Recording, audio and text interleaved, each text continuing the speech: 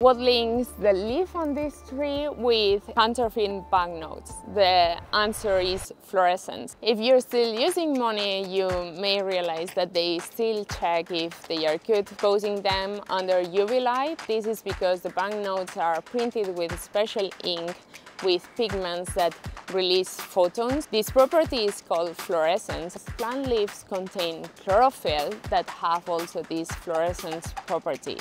These chlorophyll fluorescent properties are being used by groundbreaking techniques. So there are drones that have been installed with fluorescent detectors so that they can be flown over crop fields so that we can assess whether the crop is submitted to some sort of stress. So we are looking for pigments that have these fluorescence properties and that we can use from assessing the plant stress to use it on counterfeit banknotes.